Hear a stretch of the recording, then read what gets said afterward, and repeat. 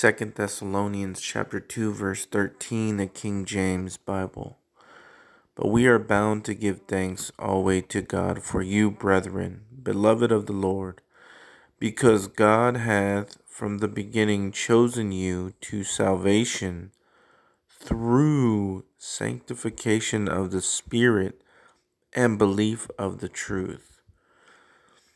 So this is my last video for a while. I'm going to be taking a pretty long break. For many reasons, I'm going through a lot of changes in my life right now. And I'm just going through a lot right now also. So I definitely need a break. There's more than one reason.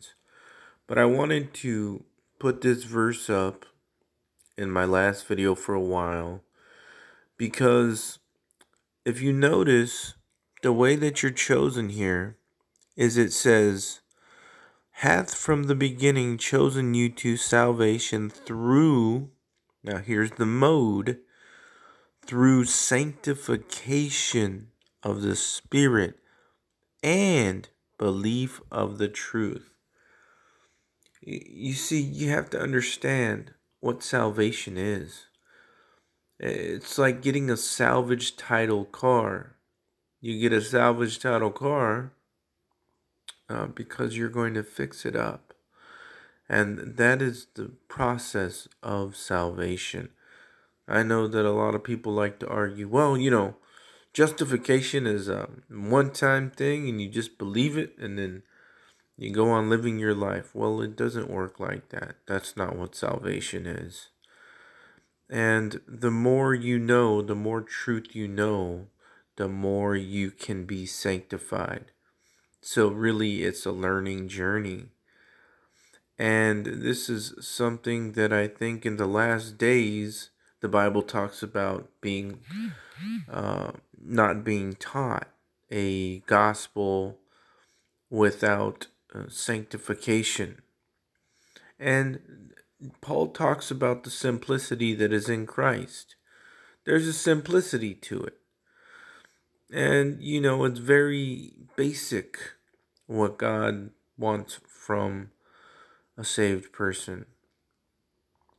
So again, this is a telltale sign of the last days, is a false gospel, a lawless gospel, and that is just not the truth. So one last thing that I want to add also is that this is the gospel that the devil fears.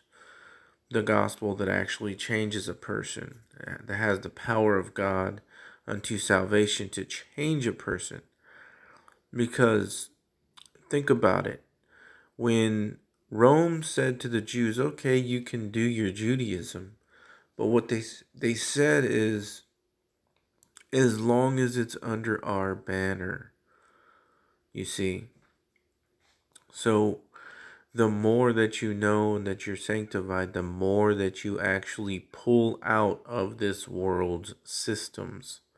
And that's what the devil fears. That's what he does not want. In other words, the devil will say, okay, you believe in Jesus, great, but you're going to operate under our systems. And that's the true gospel that scares the devil, is when you are being sanctified and you are believing the truth. Therefore, you are pulling out of all of this world's systems and becoming independent from it. That's the gospel that the devil fears, because he wants you to be a part. He doesn't care if you say, I believe in Jesus. I believe 1 Corinthians 15 verses 1 through 4. Yeah, but what are you doing? It's like that movie, what is that movie called, where it's about the military, with Private Pile. And anyways, it's an old classic, and he says, your hearts belong to Jesus, but your, excuse my language, ASS belongs to the core.